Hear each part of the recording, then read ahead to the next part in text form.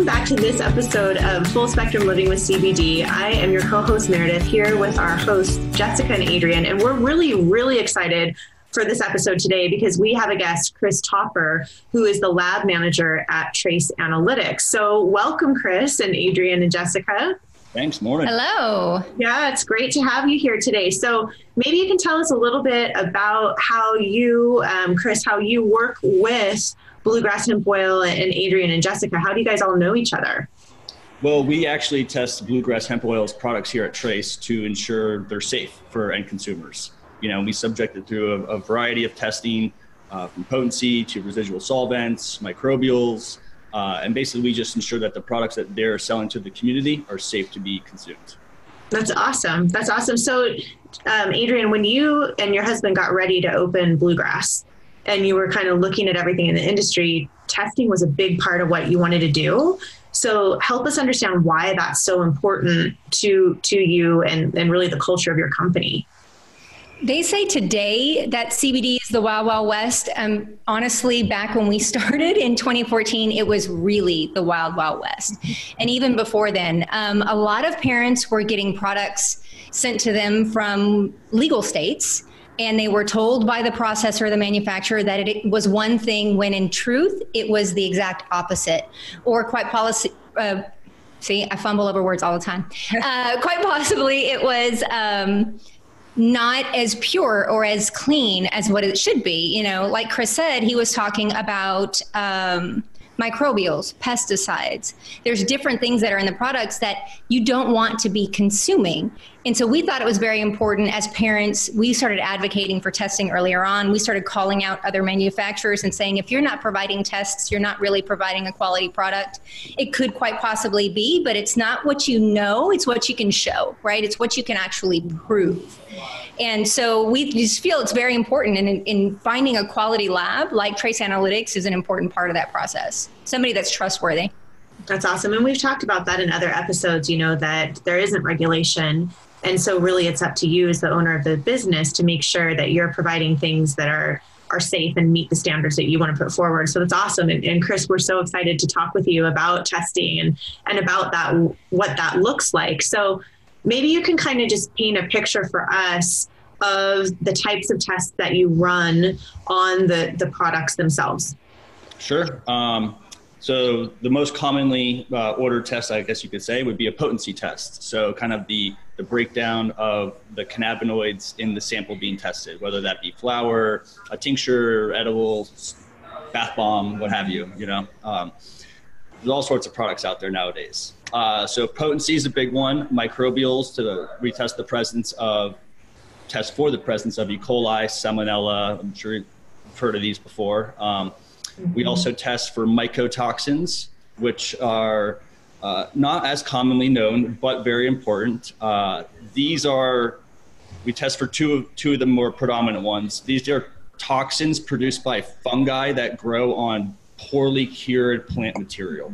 So, little tidbit, I think moving forward, as you have these huge farms being harvested and warehouses curing, you know, large quantities of hemp, mycotoxins could be an issue moving forward. We might see them. And while they're not very commonly seen in samples, they're extremely toxic, extremely carcinogenic, and they absolutely should be tested for in hemp products moving forward and as this industry evolves.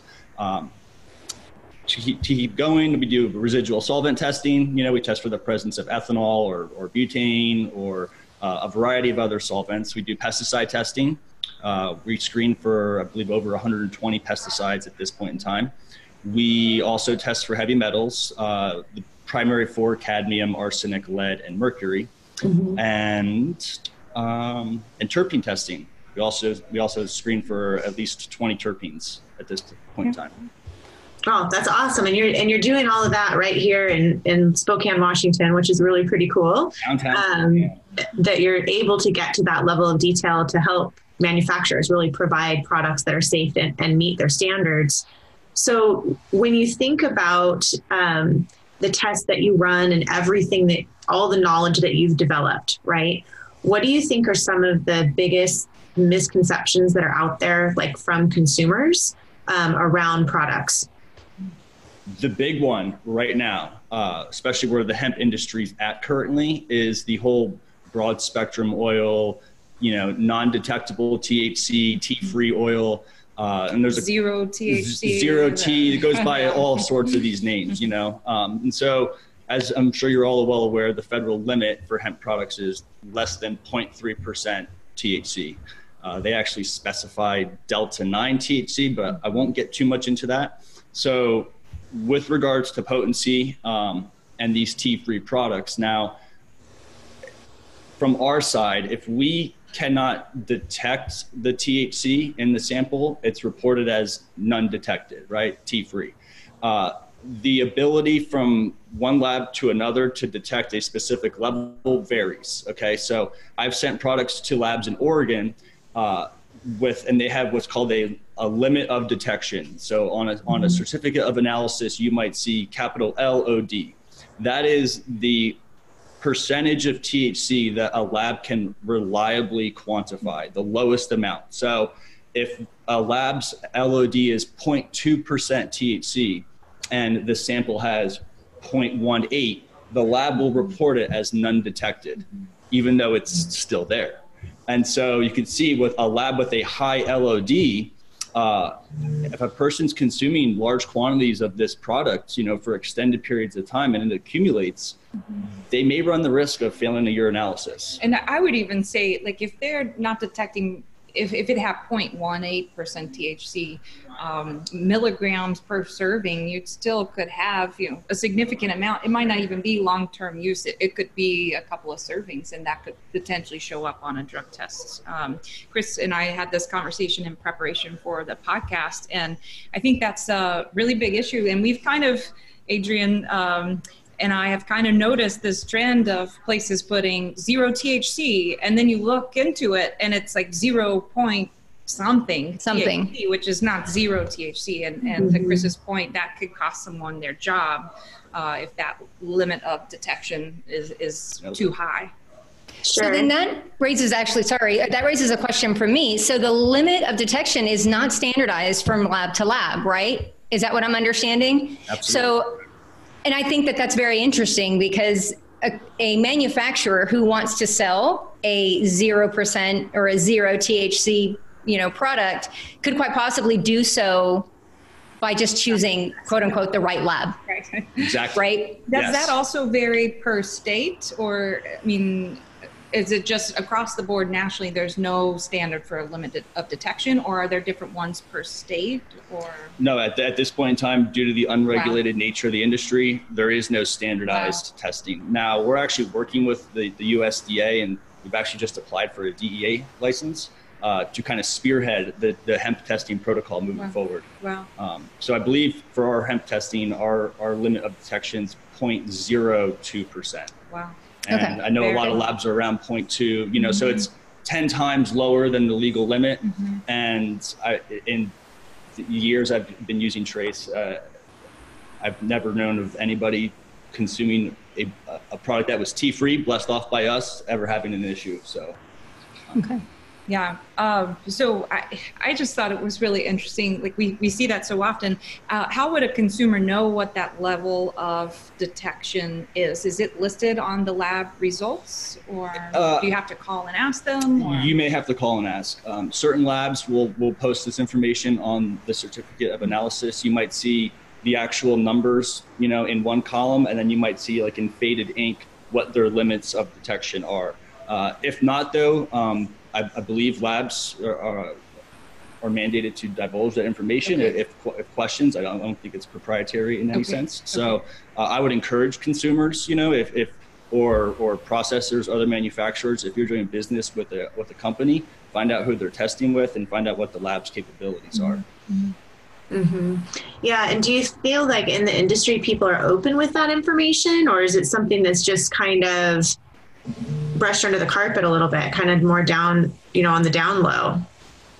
Honestly, I'd say maybe it's 50-50, I think a couple of years ago, everyone, even including us on the analytical side, everyone's kind of feeling out the industry, developing new methods, getting more precise, more accurate, more sensitive.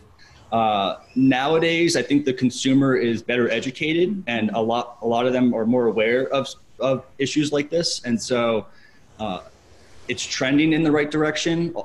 The issue is there's no regulatory agency saying, no, you have to operate like this, so it's kind of up to us and up to you guys to employ best practices. It really absolutely is. And I would like to just say to the consumer who may be listening, like, ask for lab tests. We are happy to provide them. Any company that has standardized this process and been authentic in their testing process would be happy to provide them. But, I never get asked for labs. We have them posted in the store and no one asks. They want to know that you have labs. But if you say, yeah, I've got labs, that's good enough for most people. And I think they should really, as a consumer, not be so quick to accept that answer from most places. Well, and I think, but it's also, it's not for the average person so easy to read or to understand. How do they know? Every lab test is going to look different from every other lab. So how do they know what to look out for?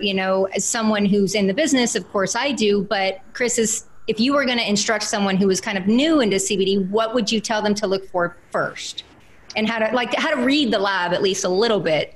Sure. So the big thing I've seen in the hemp side of things, especially with isolates and distillates, more so from like processor to processor sales, is I'll get a COA for, let's say, isolate, and the cannabinoid profile is up top, great, and then below, there's 80 to 100 pesticides listed, and they all have the letters NT next to it.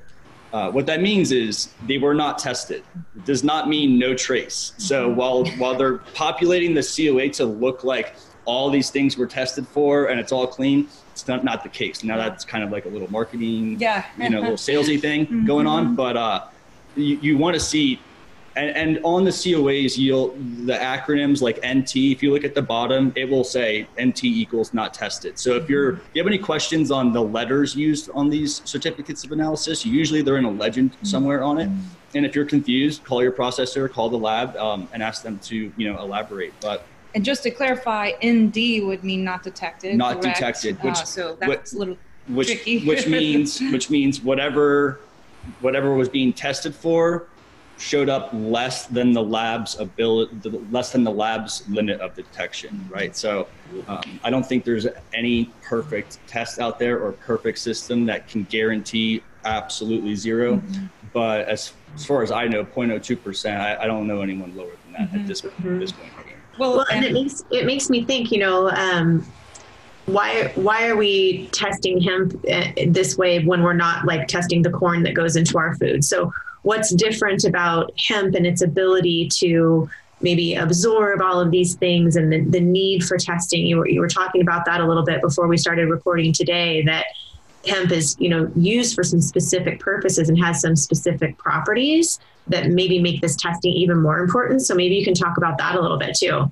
Yeah, absolutely. So microbial potency, residual solvents, those are all pretty standard tests. The tests that are not mandated and often overlooked would be pesticides and heavy metals. I think pesticides is going to be more of an issue moving forward, as due to the passage of the Farm Bill, you have more and more farmers cultivating hemp, bigger and bigger fields. So the likelihood of pesticide drift from the tomato farm down the road increases, right? Furthermore, when you're processing hemp and you're concentrating the cannabinoids, certain pesticides can also be concentrated at the same time during that process.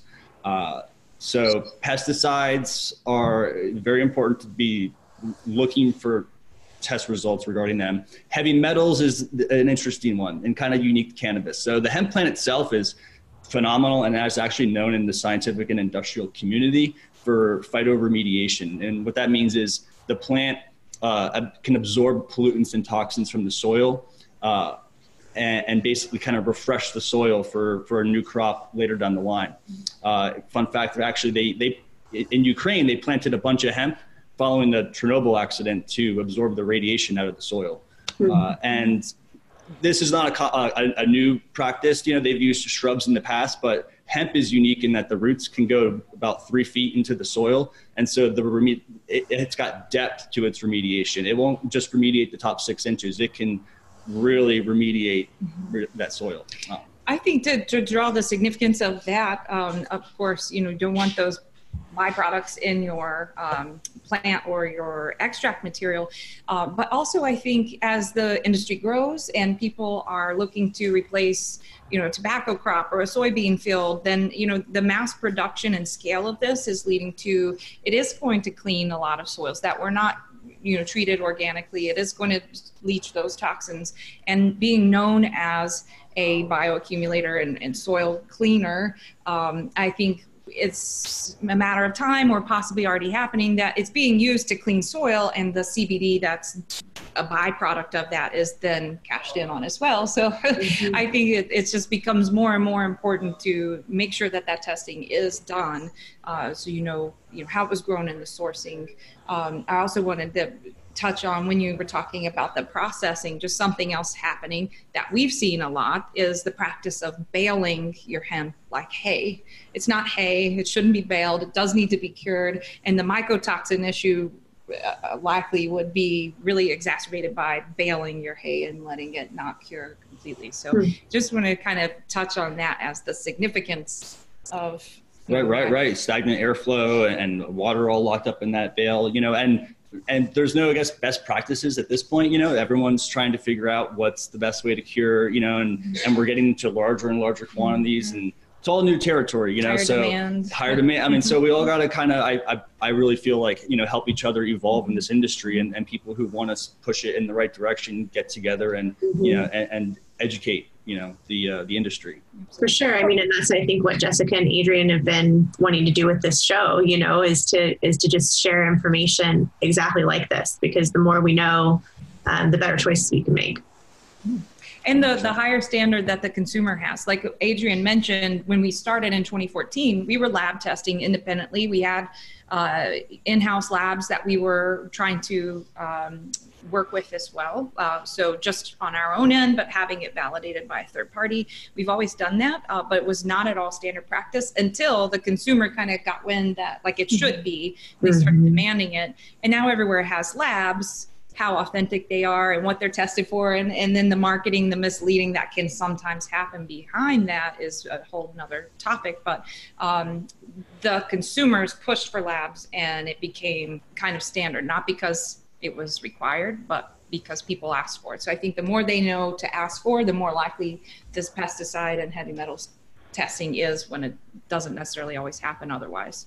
Well, and I think there's also been a lot of investigative reporting where reporters have just pulled products off of shelves and sent them off to labs to test.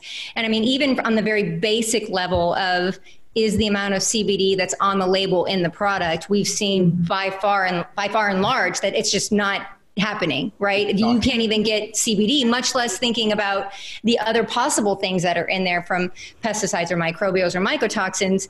Let's just talk about, can I at least get the CBD that you're promising me that I'm buying? So there's, I think, a definite need for consumers to be, to advocate for themselves and to really look into what's in the products that they're purchasing.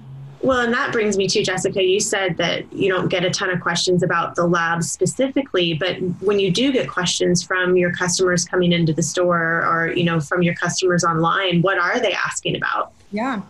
So I think so for one, again, I don't get many questions on labs, and that's unfortunate. So please start asking consumers. But when I do get questions, one common misconception that I get is there's 2 columns listed on the potency test. And one, I think, is the milligrams per grams, and one is the percentage. And could you kind of explain like the difference between those 2 columns and like what you would look for to make sure it has a federal legal limit of THC? So the milligram per gram is kind of how we interpret the data off the instruments. And then we convert that to a percentage by weight, just because that seems to be the common manner in which this information is being given to the public.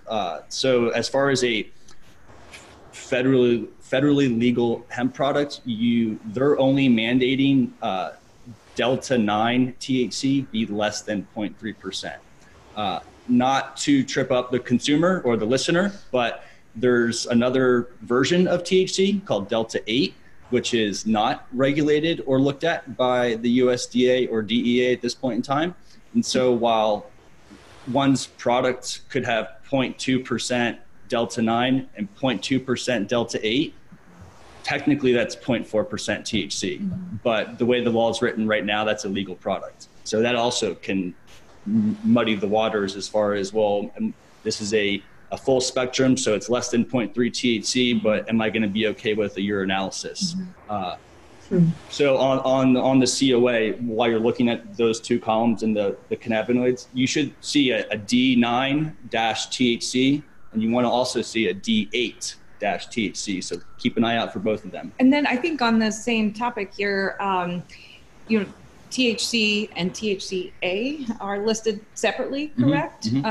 But as a whole, I've seen some debate online. I think I know the answer, but if you could clarify, like, are you for the allowable 0.3% THC max of delta 9, that includes THCA and decarboxylated THC as well? As far as the regulatory framework, they are taking the 0.87 times mass of the THCA and calling that THC. So after it decarboxylates and loses a CO2 molecule, that's where the 0.13% comes from there. But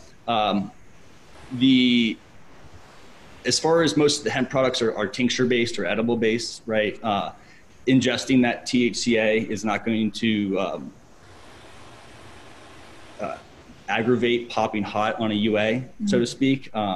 Now, if you smoked it, then it decarboxylates. Now it's THC, and that will trip up the drug test. That's just called, without getting too complicated. Okay. So I have a question. So without naming names of companies, just to kind of educate the audience, what's kind of the worst thing or some of the scariest things that you've seen in products that have been tested by your lab? Yeah. So consumers, you should be asking for certificates of analysis because this is unregulated in the Wild West, and not every manufacturer, or person in the industry has everyone's best intentions in mind.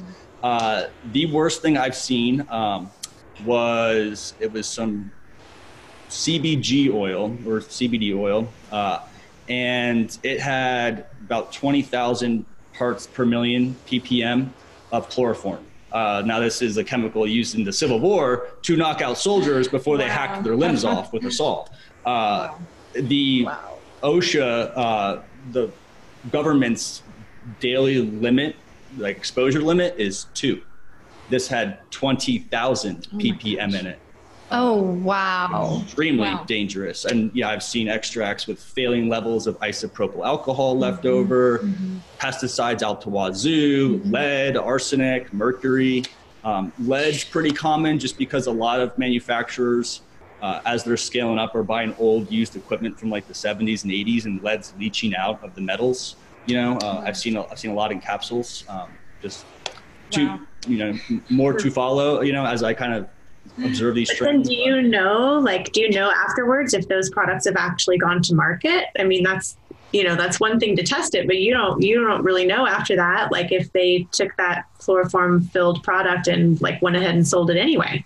Wow. And I'm sure it did happen, and that's the scary part of not having any regulatory oversight. So I think. So there's if you saw something like that happen, there's nowhere to really report it, it's just on them what they do with the results that you find. Even if it is something you find is toxic, it's still on them. Right. Yeah. Okay. And I guess the best we can hope for is just, the right processors, the right farmers, people who want to do it clean and proper, that they find each other and work together moving forward. I think that's at this point the best we can hope for. Yeah. That's huge because that's really echoing, Jessica and Adrian, what you guys have been sharing as a part of this show and these episodes, is that, it really is the Wild West, and you really do need to, it really is a case of buyer beware. So before we wrap up today, Chris, maybe tell us what you're most excited about in the industry right now. Like, what are you really happy to see happening, or, that you're really looking forward to in this next year? Well, the number of processors and farmers and labs and, and even retailers demanding testing or, a demonstration that a product has that amount of CBD in it or has less than X amount of THC, that number of people is increasing, which is very promising and looks very good. I'm optimistic about that, and hopefully that trend will continue.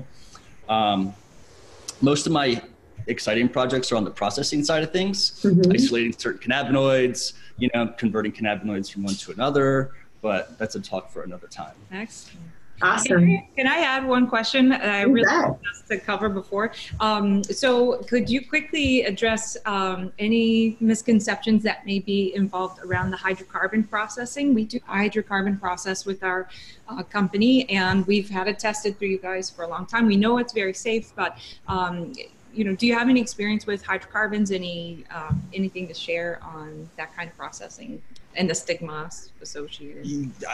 I think, yeah. So from a scientist's perspective and a chemist, the poisons in the dosage, whether that be water or oxygen, or orange juice, I mean, anything can kill you in a specific quantity. Okay, so the fact that if you're using a solvent to extract a compound and you get the end product tested and the solvent's not there, what's the issue, right? At that point, the conversation might be tailored to, well, how about the safety of the extraction process? In that sense, hydrocarbons can be a little bit more dangerous than ethanol, and CO2 is even less more so. But if it's not in the end product, it's not there.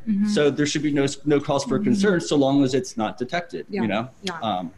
I really wanted to just get something out on that, because it is a huge issue that we face as people hear butane, and it's just easy to get scared. So I think it's great to just get the validation of, like, if it's not there, it's not there, and it's never there. So and since you guys are testing with us, our limit of detection for butane is 1 parts per million. Wow. It can't really go much lower than that. So on your COAs, when you see ND, it means it's less than 1 ppm. Actually is not there. Zero. It's not there. So thank you for that. That's fantastic. And I'd honestly even go back to the safety of the extraction process itself. I'd say if you have a butane spill, it's essentially gone in the moment, as opposed to an ethanol spill. Then what do you do? The cleanup and the absorption and everything else. I think the stigma around the unsafetiness, that's not even a word, but of a butane or hydrocarbon extraction method goes back to people doing it improperly or poorly, right? Not in a closed loop situation. Right. So that's just my little zing on the end there, but and this whole stigma, even though we're still dealing with residuals 6 years later, came about in 2010, 2014. People open blasting in the backyard, and just people who should have no business doing these things. We're not doing using them. proper procedures. Right. At all. Nowadays, it's all engineered, peer reviewed, closed loop systems. 304 stainless steel. Absolutely. Explosion proof everything. And fortunately, the industry is attracting, like recent, chemists and engineers, and so I think the quality of products is only going to get better. Just we as, people in the industry just need to emphasize to the consumer, demand a higher quality product. Just demand it, put the pressure on us and on the industry to get better. Absolutely. Perfect. Awesome. Well, if anyone wanted to find out a little bit more about Bluegrass Hemp Oil and the work that you all are doing, Adrienne, where would be a good place for them to find more information?